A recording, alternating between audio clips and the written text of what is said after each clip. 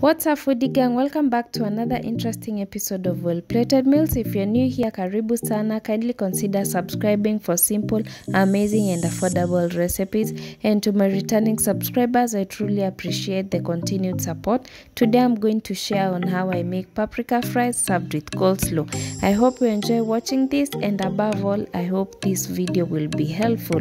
If you have been following keenly, this will be our 5th recipe with the potatoes. We have already done viazi karai, bajia, sauté potatoes and chips masala. If you have not watched, I'm going to leave the link down below. Make sure you watch them just to have a variety of viazi recipes. So let's get started.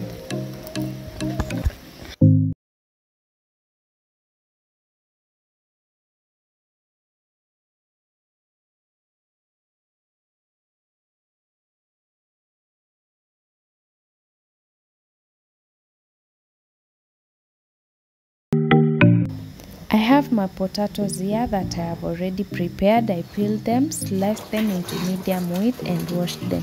This is how you slice them. You can use a chopping board. I don't think there's anyone who doesn't know how to slice them, but just for clarity, I'll show you how I came up with the slices. And when going to buy your potatoes, make sure you go for the big ones. Alafu hazina makona mingi. You can see my fries zitakuwa long enough. I had already started heating my cooking oil, and this is how we test to know if the cooking oil is hot enough. We need it to be hot enough. You just sprinkle some flour, and it can release those bubbles. You know that your cooking oil is hot enough. So we are going to add in our fries, and also don't overcrowd your pan. Once you overcrowd your pan, you're going to reduce the heat of the cooking oil, and your fries will end up being soggy because we may reduce the heat of the cooking oil, and we need the cooking oil ikiwa hot hivyo vile iko ndo the fries ziweze kukauka vizuri. So make sure you just put small portions at a time, as much as we all want to save. And after umeziweka usikoroge, you just put them na unaziwacha hadi the time utakuja kucheck, and your spoon utasikia ni kama juu imekauka. So ukieka, just leave them, don't keep turning them. As long as the fries ziko below the cooking oil, you can be rest assured that they are going to cook evenly. As we let the fries cook, we are going to prepare the coleslaw. For those who don't know what this is a combination of cabbage, carrots, onion and mayonnaise. Mayonnaise is a must for preparing this coleslaw. So bila mayonnaise, you are not going to have this. So mayonnaise is a must. That's the cabbage, that's the carrot, this is the mayonnaise and the onions. Make sure that your cabbage are cut into small pieces so that they can mix well with the mayonnaise, and the onions we are going to cut it into half, then sasa we slice it just like I'm doing here.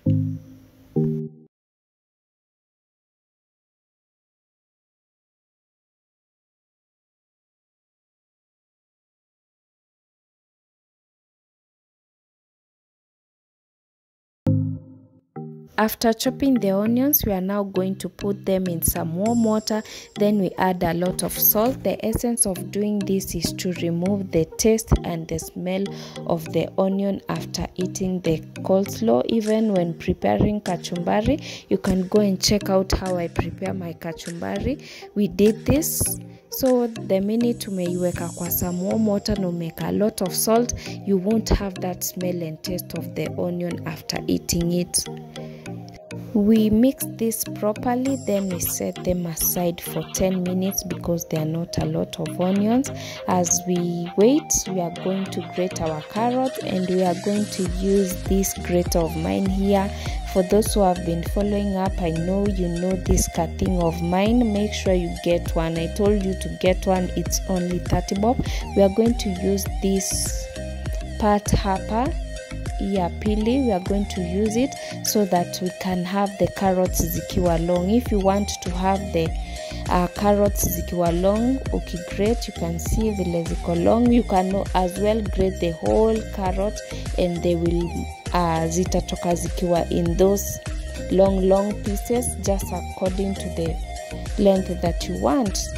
Make sure you get one in your kitchen. It's really a lifesaver.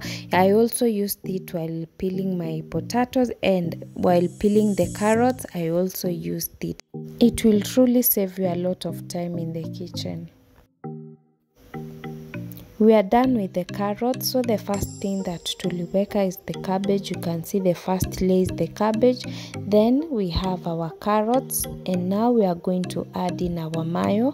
Make sure you put enough mayonnaise because it's the main ingredients. Bila mayonnaise itakuwa salad. Mnajua zile salad za kukula chipo, so without mayonnaise we jua tu uko na salad. Back to our onions, we are going to wash them.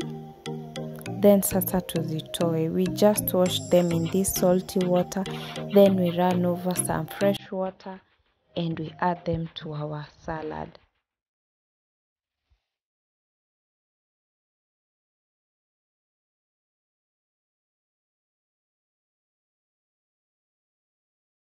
First tulianza na cabbage, tukaongeza carrots, tukaweka our mayonnaise, and last we are putting our onions. I don't use salt for this recipe, but you can always taste to know if you need salt. The mayonnaise has a sweet taste, so mi siekangi chumvi kwa kumake hii coleslaw, but it's optional. You can taste. Ukisikia utahitaji chumvi, you just put, but I don't think you'll need salt because of the mayonnaise.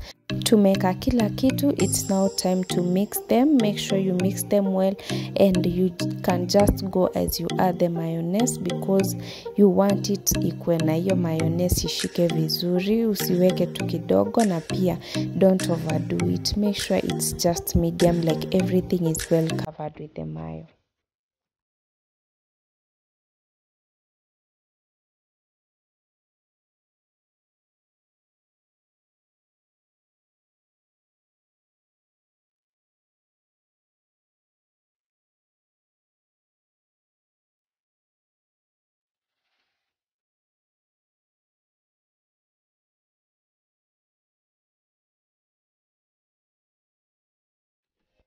And guys, we are done with preparing our coleslaw. You can see venye iko well covered na the mayonnaise, so make sure umeka enough of it, and we go straight back to our frying pan to check if our fries ziko ready.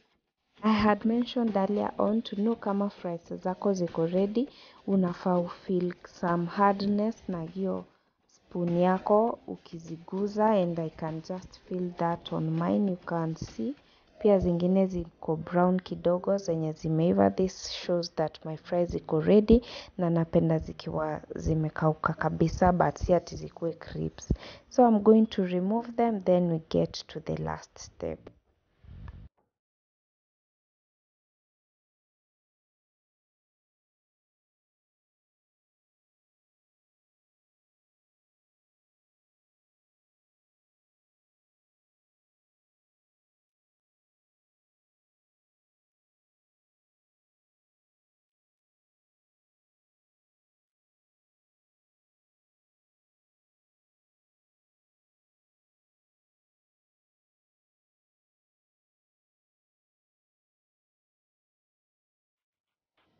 We are now on our last step. We said we are making paprika fries, and here is where our paprika comes in. Niliweka kwa salt shaker so that it can be evenly distributed. Then after kuweka, you don't stir them, you'll break them.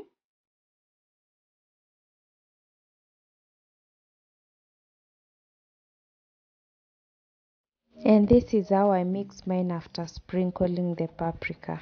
It is just that simple, and you achieve your paprika fries. The excess cooking oil that remained, we throw in a piece of ginger. You can cover it just as we said on our kitchen hacks video. By the time you come to check it again, our cooking oil itakuwa fresh. No smell or taste of the previous meal that you had prepared. All is done and said, and my meal is served. That tells you we have come to the end of our video. I hope you enjoyed watching and you're going to try this out. Thank you so much. Don't forget to give it a thumbs up and to hit that notification bell for more simple, amazing and affordable recipes. Until the next one, it's a goodbye.